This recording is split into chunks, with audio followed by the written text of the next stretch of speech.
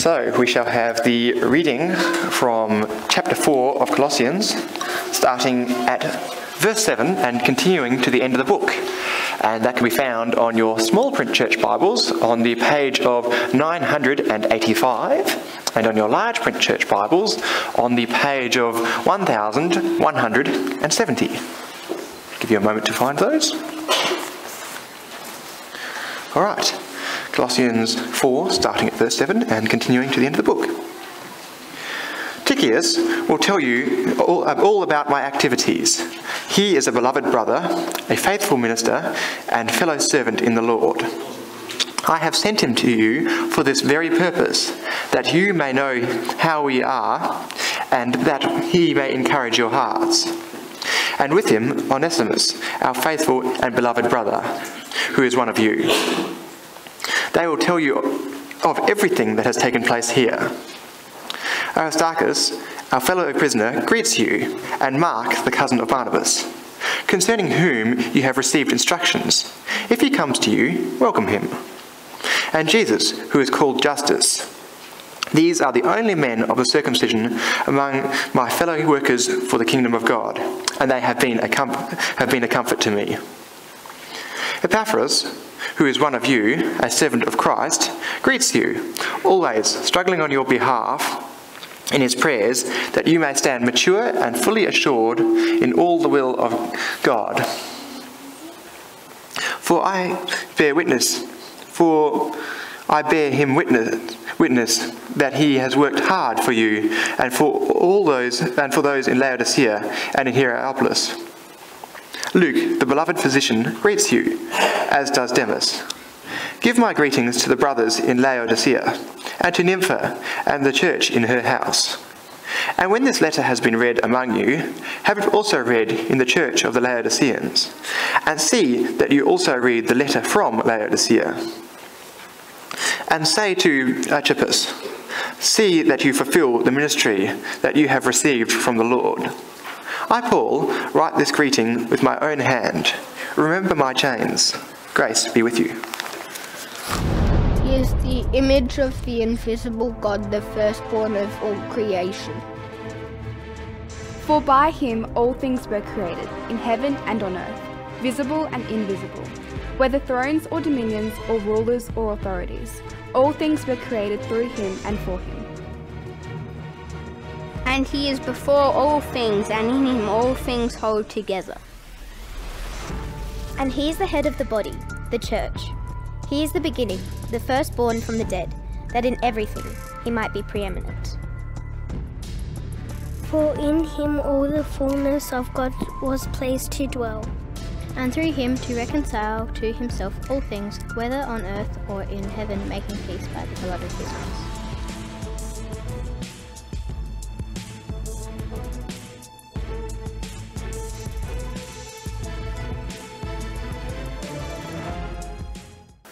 We've arrived at the end of the book of Colossians this morning. My name's Gary, I'm one of the pastors here, and if you've still got the opportunity to grab a growth group guide and to think about how we're unfolding even these final applications from the book of Colossians as we continue to think about how Paul unfolds what it is to be in Christ, to be a person in Christ and to be a people in Christ. Paul has been writing to the church in Colossae from prison. He's never actually been there, but he has a relationship with these people, and in that relationship his heart has gone out for them because more latterly, apart from their particular interest in him, he's concerned that there are those among them who might be falling prey to a teaching or influences, encouragements to find personal security and corporate security, to find their understanding of where God's blessings come from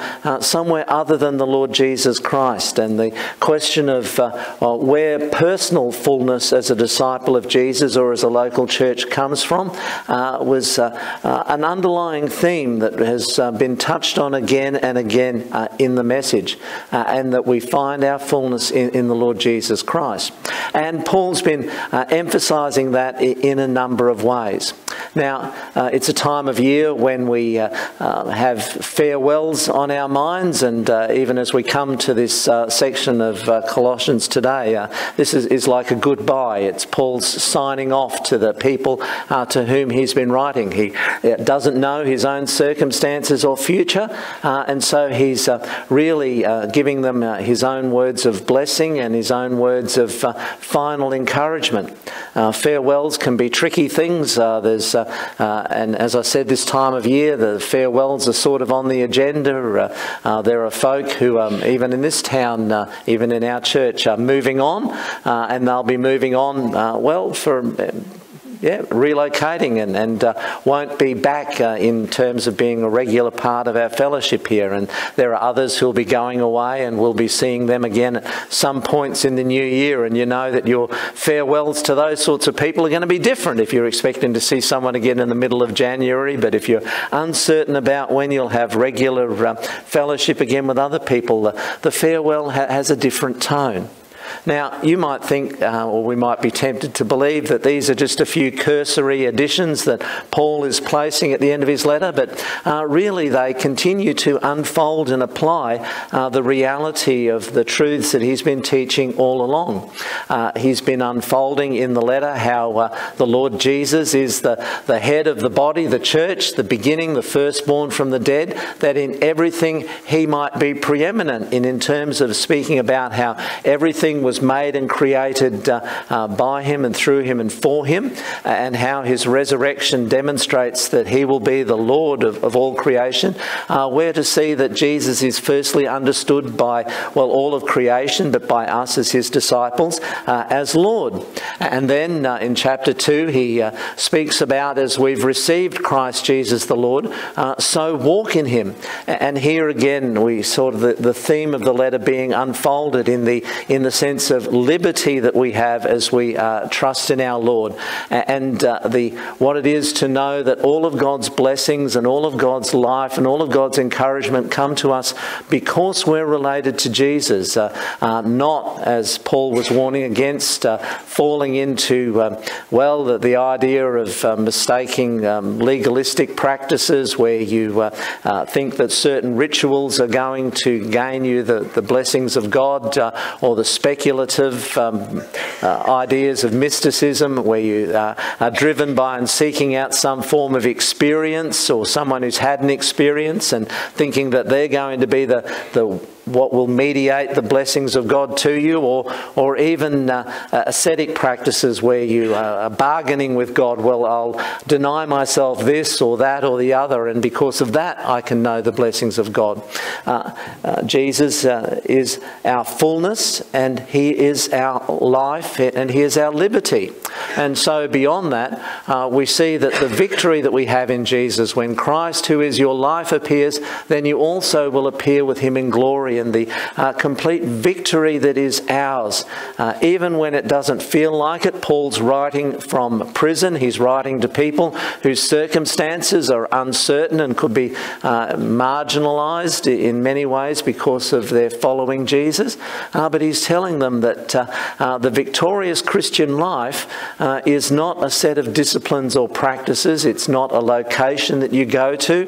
It's not even a group of people that you hang out with. The victorious Christian life is purely and simply being related to Jesus and being united to him.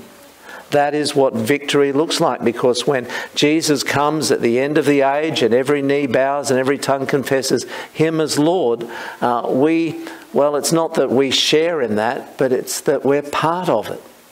We're part of his lordship. We're part of his winning. And so in the last couple of weeks, we've seen how all of that experience of Jesus as Lord, as Jesus as our liberty, as Jesus as our life, comes out in our labour, in what we do, in how we relate at home, in how we relate in our workplaces and schools, clubs, societies, groups, in all our relationships. We've seen that Jesus is the one who empowers us, and he is our not only our agenda, he's our mandate. He is the reason why we do what we do, and he is, he tells us what we do. in terms of making disciples and in terms of being a light for him in darkness, that others might see and know the freedom and the fulfillment that we have in the Lord Jesus Christ. All of this is marked with thanksgiving, a deep appreciation for what Jesus has done for us, and knowing that in him we experience all the fullness of God's blessing and God's love, God's presence and God's power. It's all poured out into our lives to the point where our lives can't contain it. They overflow, and overflowing, they become a source that points to life for others, for those around us. In this, Paul is then speaking, after having spoken about relationships among families and speaking about relationships in outside of families but in households. He names some individuals in verse 7. He speaks about Tychicus. Will tell you all about my activities. He's a beloved brother and faithful minister and fellow servant in the Lord. We understand in all of this that the letter that's been written and composed, Tychicus's main job is to make sure that it gets from Paul to the Colossians. He's basically the ancient equivalent of Australia Post. And, well, most of the things that Australia Post handle do get to us sooner or later. Tychicus has that job. But we see that Paul refers to him as a minister, as a loyal servant. It's not simply that he was an errand person who had no further interest in what was being conveyed than to simply make sure it was brought from its point of origin to its point of destination. But his life was a living embodiment and a living expression of everything that was contained in the letter. What Paul had written and what Tychicus's life expressed matched up. And so in that, Paul says, so that you may know what I'm doing, Tychicus, the beloved brother and faithful minister in the Lord, will tell you everything. All of the cohort who were gathered around Paul while he's in prison are not simply... well, they're not simply extras. You see that you think of Paul, you think of him in an apostolic role and function, and you think that the others are simply there to make up the numbers. But in every body of believers, every individual has an evangelistic and a ministry function. It is one thing to say that I'm a practical person. And friends, in terms of the service life of our congregation, practical people are very much needed and appreciated. Otherwise, nothing would get done. But we don't hold the idea of being practical and of being someone whose life shares the gospel as being separate and distinct, as if there's the people who do things and then the people who are engaged in ministering or gospeling or sharing the gospel. Tychicus was just as capable of moving this correspondence from origin to point of destination, but he was able to give an explanation of the hope that was within him. He was able to tell people what it was to follow Jesus, why he follows Jesus, and interpret how the circumstances in which they found themselves were their experience of God's blessing and God's presence and God's power and God's love. And so Tychicus would tell them all about the activities. He's a beloved brother and a faithful minister. Rather than being someone that Paul needed to keep with him, he was able to send him. And in sending him, Tychicus was prepared to go. Sometimes our presence isn't always where our hearts would absolutely have us be. But in the cause and the context of the gospel, that's no loss.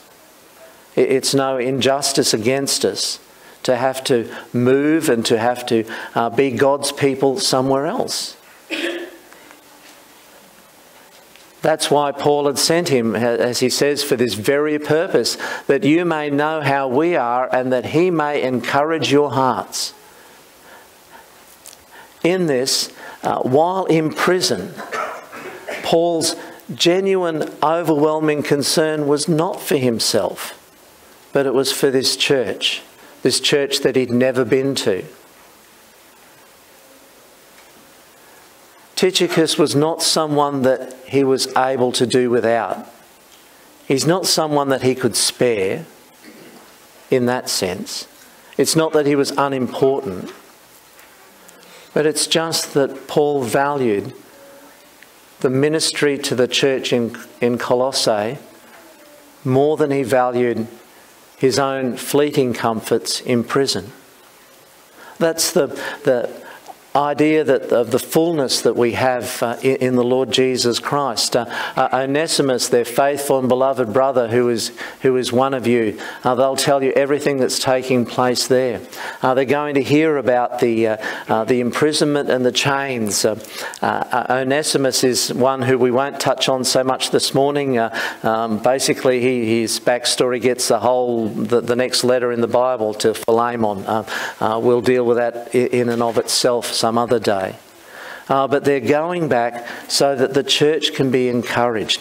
We think of what it is to come back to a church we've been away from for a while, and how we try to bring words that are encouragements to those who are there. To speak of what builds up, to speak of what demonstrates how God's grace has been working in our lives. To have that as part of our thoughts in our daily lives. It's not simply a report. You know, children will go back to school next year and they'll be asked to write what I did on my holidays, and it'll read more like an itinerary list. Maybe it'll even be in order, I don't know. But the idea is not simply to just list what's happened, but in your heart to know what it is that God's been doing, and to be thinking about why he's been doing it.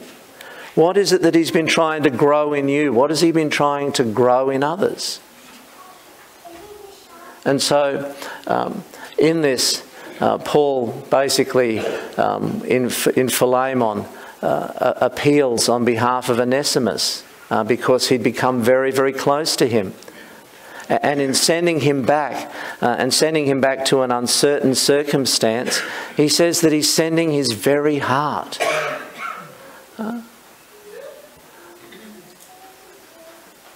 There's a natural inclination, I think, in people that it's hard to part with the very best that you've got. It's hard. You need to at least think about it. We have a culture of amazing generosity here. And it's deeply appreciated, and those of us who are very privileged to see more of those generous interactions than perhaps what normal people would see, are so thankful to God for it. Paul says he's sending back his very heart as he sends Onesimus, who was a runaway slave, back to the place that he'd run away from. And in this, we're appreciating the fact that even though Paul is sending these people away, he's never alone.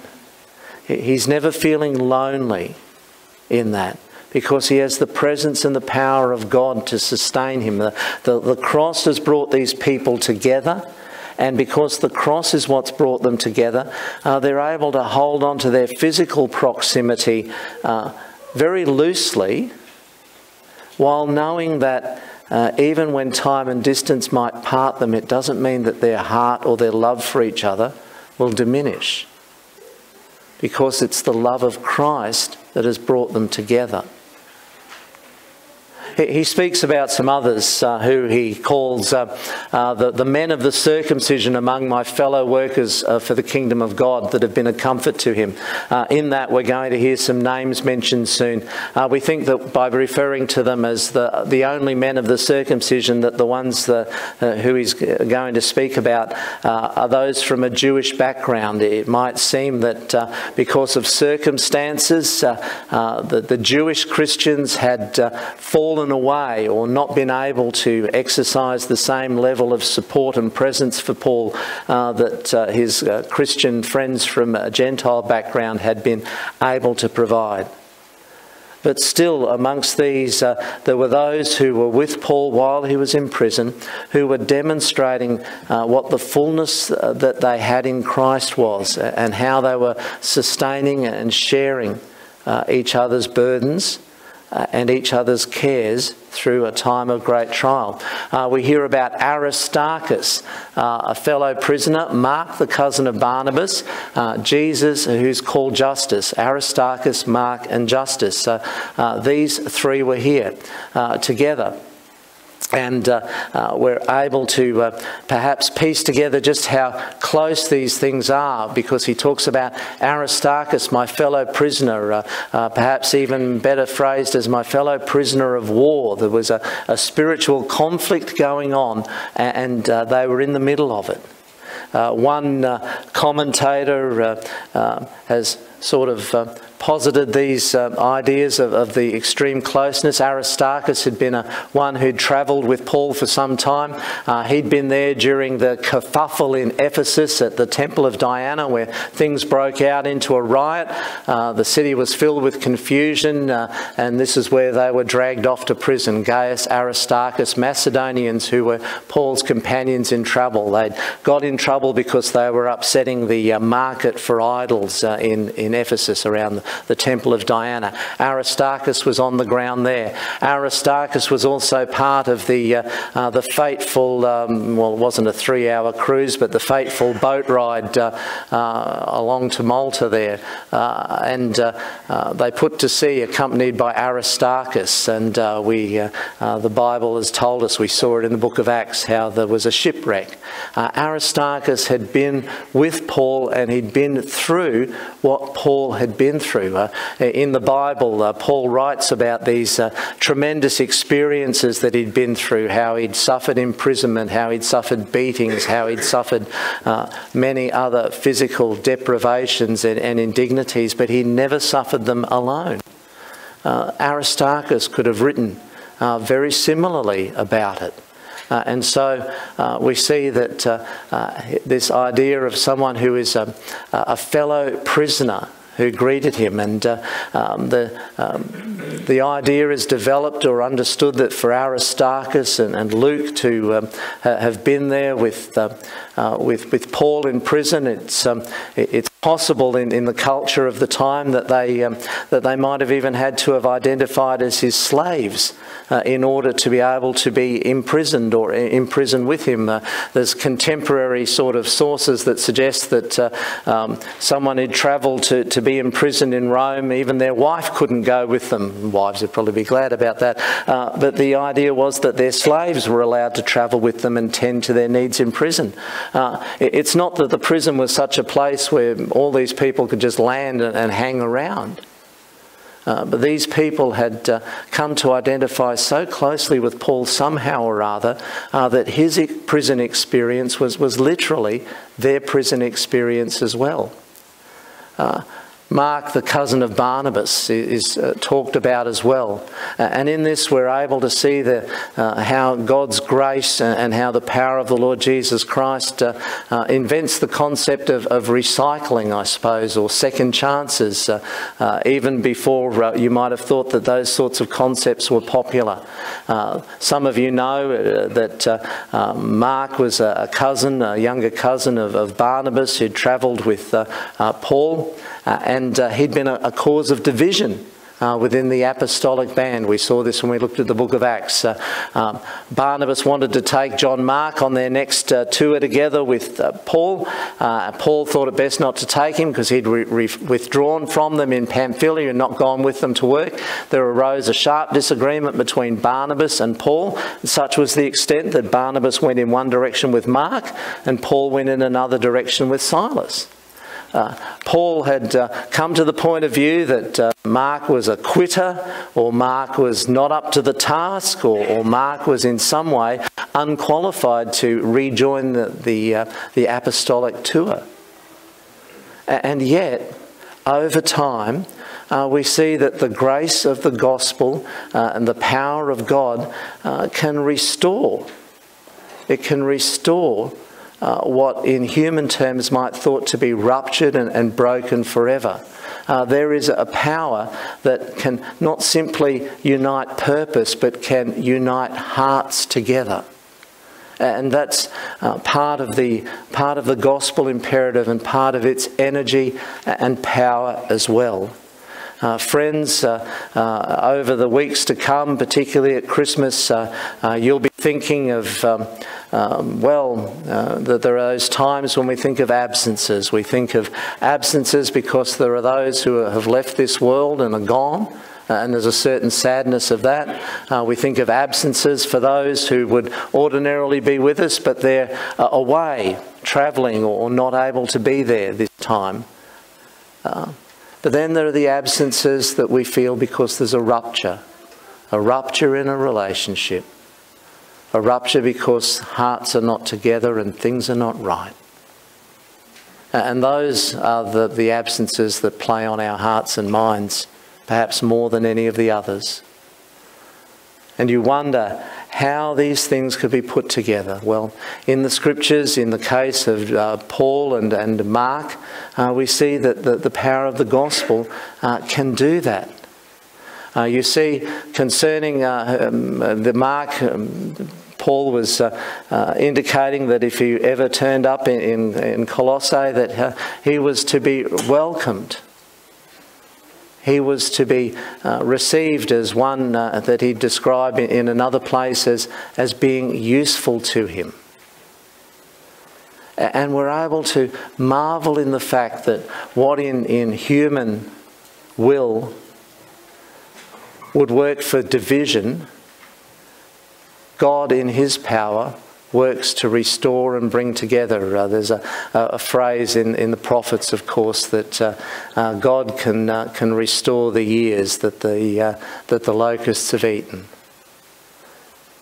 He can put it back, and he can make it better than it was, even in the beginning. That's the power.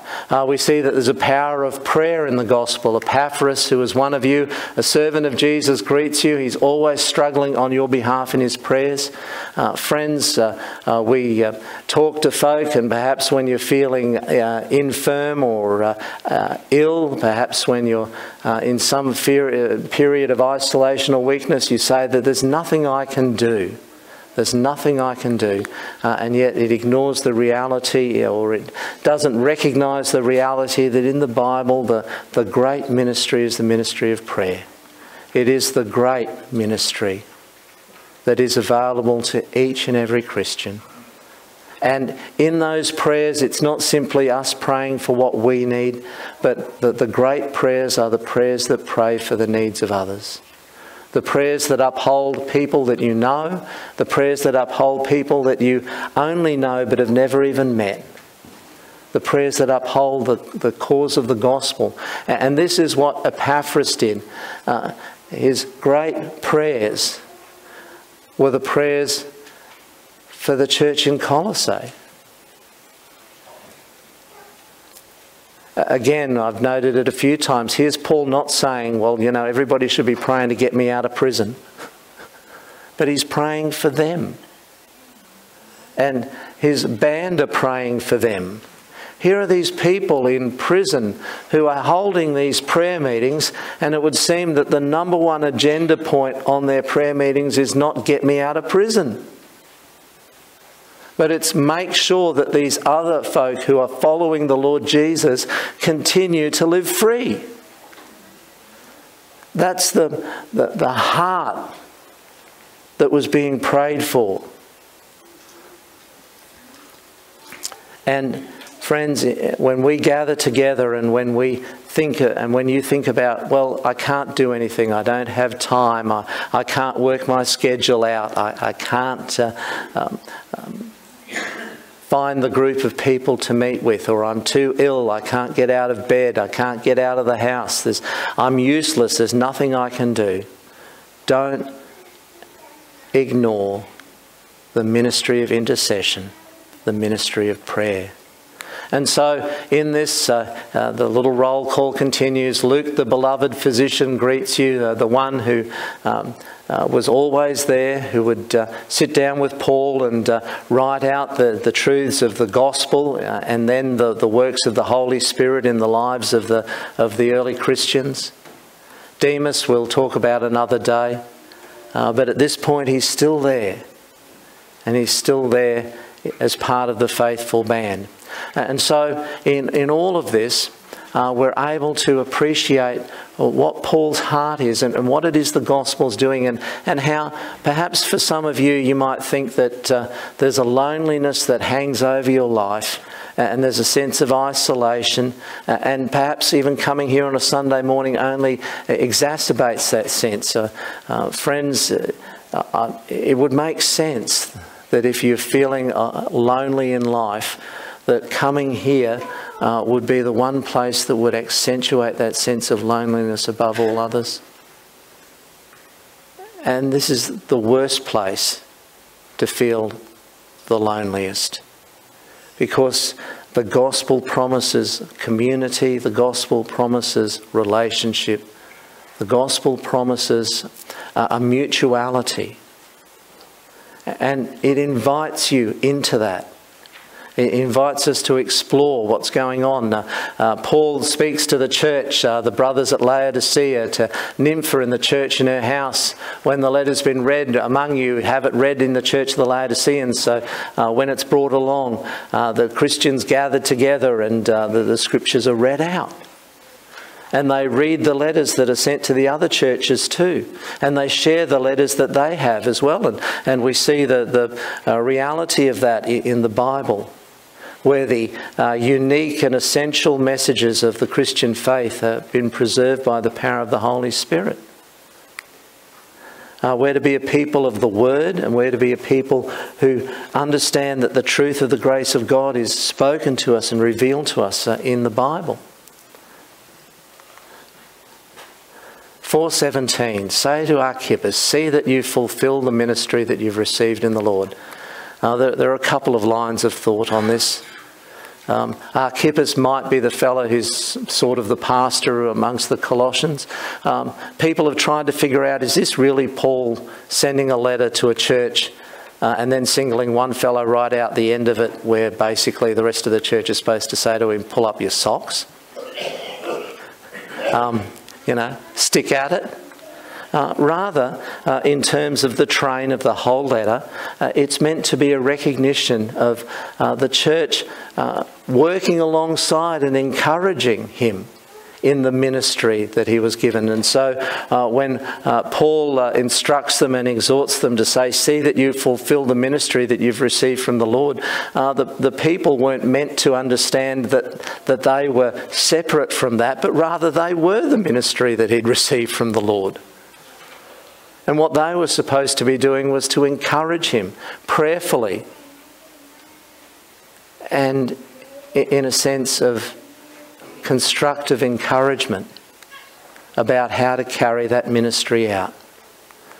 Paul says, I write this greeting with my own hand. Remember my chains, grace be with you. And again, this idea of remember my chains is not to extend a sense of pity to Paul, but it's meant to underline again just the reality of where being a faithful disciple of Jesus will lead you. And to not be surprised when you find yourself at those destinations. He says, grace be with you. And that's not just a throwaway sign-off. He's in prison. And in his weakness and in his infirmity, he was able to appreciate that the grace of the Lord Jesus Christ is more than just the disposition of God. It's more than just the gateway by which we come into God's family.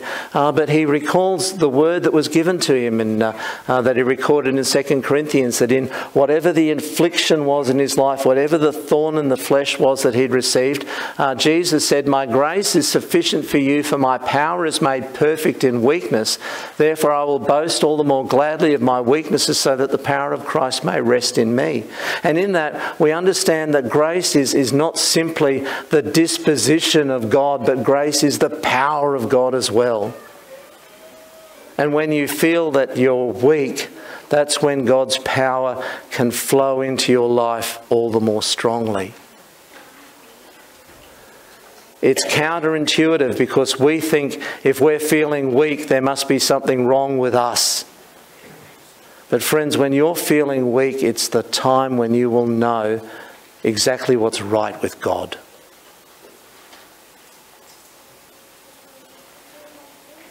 And so you'll know where your fullness comes from. Remember my chains, grace be with you. And in that grace, may we all experience and know the fullness of the power of God as it is poured into our lives, because we are united with Jesus. Let's pray. Heavenly Father, we thank you for your word to us today. We pray that you would encourage us. And Father, particularly for any who might feel isolated, who might feel lonely, who might feel that they're just not experiencing everything that this letter or that the Gospels hold out. Father, as they look to you, might you reveal yourself to them, enliven them, help them, and Father, draw your people close to them and them close to you. We pray this in Jesus' name. Amen.